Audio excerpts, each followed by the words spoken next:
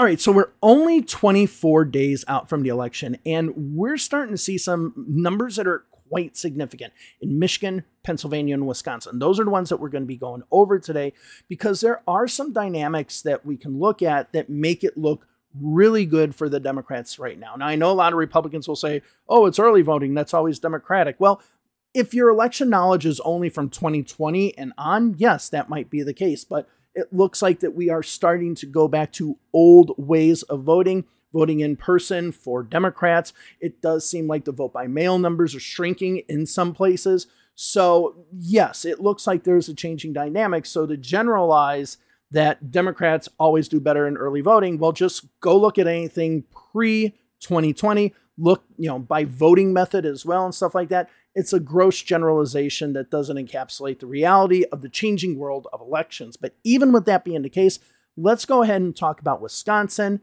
Michigan, and Pennsylvania, because there are some important counties, at least in Michigan and Pennsylvania, that I want to talk about that could actually be what determines how those states are won. But we're going to just take a little glimpse at what's happening in Wisconsin right now to give you an overall vibe of what's going on. And essentially, to put everything in a nutshell, the Democratic turnout rates in a lot of the strong Democratic areas are higher than the state turnout rate. So we're going to focus on the Democratic turnout rates mostly in this one.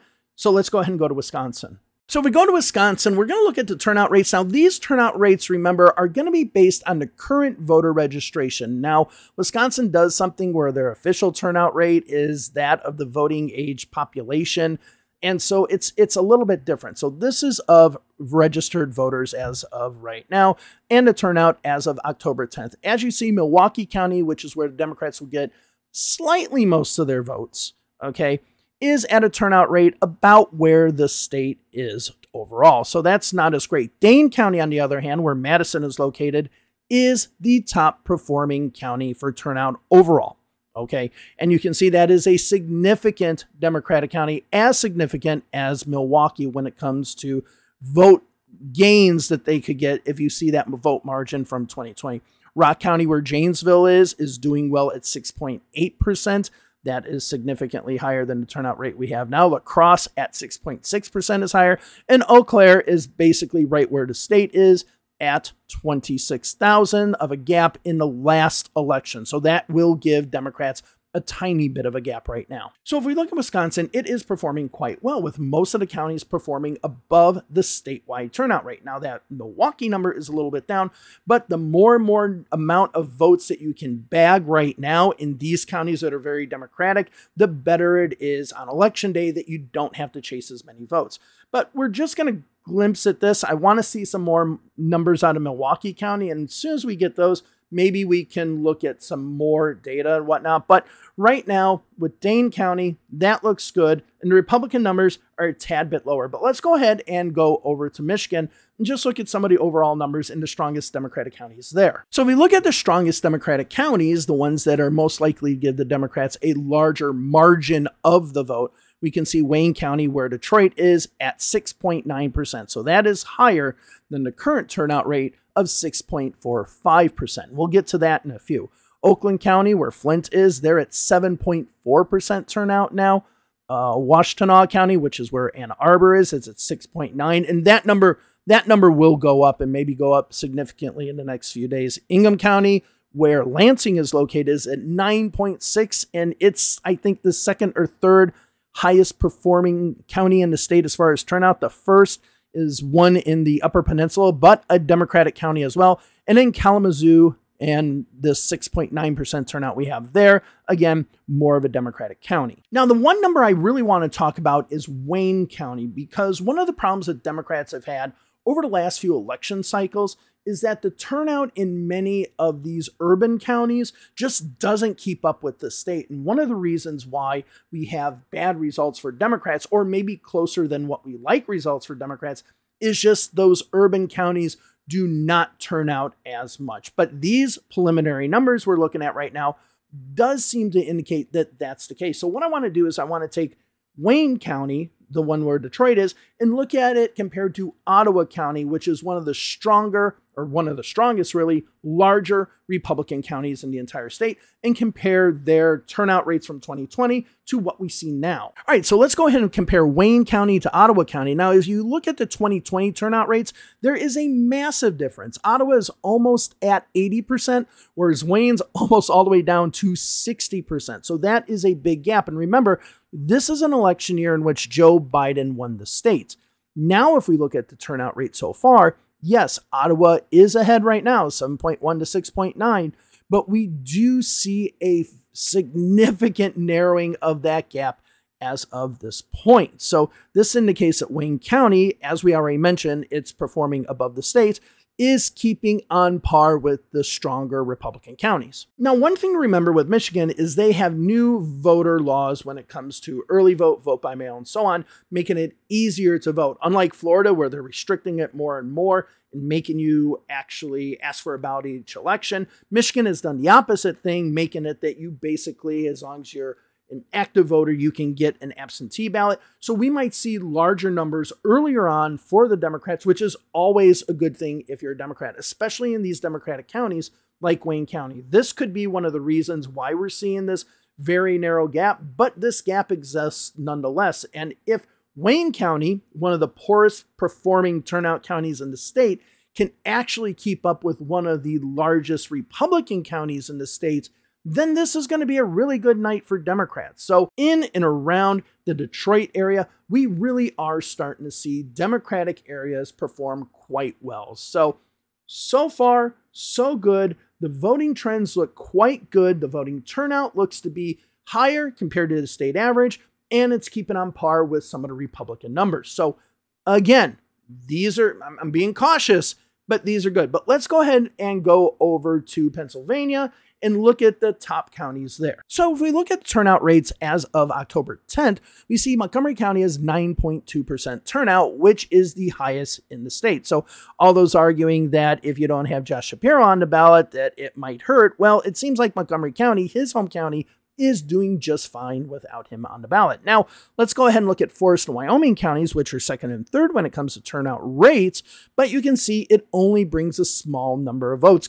especially compared to Montgomery County. Now we go to Allegheny County, which is where Pittsburgh is located, and we see a 7% turnout rate, significantly higher than the state right now. And that is a net of 147,000 votes in the last election. So having a higher turnout rate there means more net votes. Wayne County, which is more Republican, is at 6.8% turnout now. And then if we go to Elk County, we see some smaller counties here, decent-sized counties like Dauphin County, which is where Harrisburg's located. But you can see we don't have the big margins like we had in Allegheny and in Montgomery County. But then finally we go to Philadelphia, which is the 10th highest turnout rate right now in the state of Pennsylvania, at 6.8%. And as you can see, in 2020, that gave Joe Biden an extra 471,000 votes. The margin was huge there. Now, this is the county I want to talk about, or the city I want to talk about, because Philadelphia, having it number 10 on that list, is pretty impressive, because Philadelphia has been a place where voter turnout has just gotten worse and worse and worse with each election. If voter turnout actually kept up with the state, Democrats would be dominating the state. But the problem is right now is that it keeps on precipitously dropping each election. So let me show you the voter turnout trends since 2004 to now, and you can see how bad it's really gotten. So if we look at turnout rates from 2000 to 2020, we can see this huge drop, or this huge difference between what the state does on a whole and what Philadelphia does. So you can see in 2004, Philly, the county of Philly, had a 68% turnout rate and the state was 69. So it was essentially even. But if we go to 2016, where we see one of the bigger drops, we can see that Philly had only a 64% turnout rate to 71% statewide. And then in 2020, again, remember, a year in which Joe Biden won the state, you saw 66% turnout, which was higher than 2016, 2012. You can see that it was still 11% less than the entire state. So you can see with Philadelphia County, it has gone down quite a bit, and Philadelphia County is a very strong Democratic county. Now in 2020, Joe Biden won the state, with Philadelphia County being significantly lower than the state average. if Philadelphia County can at least keep up a little bit more, it does look like it will favor the Democrats in this election. So these numbers that we're seeing coming in early when it comes to the voter turnout is actually a pretty good thing for Democrats. Now let's go ahead and compare Philadelphia County to Lancaster County. Now I would have either used Westmoreland or York, but I don't have enough data on those. It seems like it's taken a while. So I picked like the next most Republican county as far as raw votes coming out of it, and that is Lancaster County. So let's go ahead and compare what Lancaster is doing right now to what Philadelphia is doing right now. So you can see Lancaster in 2020 nearly had an 80% turnout rate, whereas Philadelphia was at 65.9. It's kind of like what we saw with Wayne County back in Michigan, not too much of a discrepancy there. But if we look at the turnout rates, it's a little bit different than what we saw in Michigan. Philadelphia right now is at 6.6%, whereas Lancaster is at 0.5%. So you can see we have this discrepancy between Lancaster and Philadelphia, which again bodes well for the Democrats because it does seem like a lot of the strong Democratic counties are having good turnout rates right now. So that is really, really good for the Democrats. However, there is one thing that I want to talk about. And while the Democrats are doing quite well, it does seem like the Republican Party is a little bit, I would say, lethargic. They're not performing as well as I expected them to do. Now, as I've mentioned before, when it comes to my predictive models that I do for these races, usually the Democrats in many of these states will have this huge lead. But then what will happen is the vote will just chip away, and then we'll get to a point where it's dead even, and then one might go across the other. But it's pretty dead even. We're not seeing that in this election. The models I have for Wisconsin, Pennsylvania, Michigan, there have been a small little change, but in the case of Wisconsin, the vote trends are actually going more in the Democratic way. And in some states like Minnesota and Virginia, which I don't think are competitive states anymore, they have both in-person voting and vote by mail now going on at this time and have had it going on for a few weeks now. And we're actually seeing the vote totals in both of those for the Democrats, as far as my projective models, actually increasing. With each and every day, it looks like the Democrats have a better and better opportunity to win Virginia. Whereas in the past, that was the total opposite. The Democrats would do well, and with each and every day, the Republicans would bring down that margin. And again, remember, they do have in-person voting now in Virginia. That's why that number is so significant. But if we look at these urban centers, Wayne County, Philadelphia County, we're talking about voter turnout rates that can have a significant impact if they keep up with the pace of the state. These new laws in Michigan might make it that Wayne County might actually be able to do that, but when it comes to Philadelphia County, that's pretty impressive itself. Philadelphia is doing quite well, but that Lancaster number being down to 5%, it just tells me that Republican voters are not coming out as much. And again, I know this is vote by mail numbers, but still I expected a little bit more from Lancaster County. Not much more, but a little more. And in vote by mail numbers, it's going to be strongly Democratic when it comes to these numbers, but we're focusing on turnout rate. And if Philadelphia increases their turnout rate to by just 3 or 4 or 5%, that puts Pennsylvania strongly, well, safely into Joe Biden's. Kamala Harris. Kamala Harris is total. Jeez.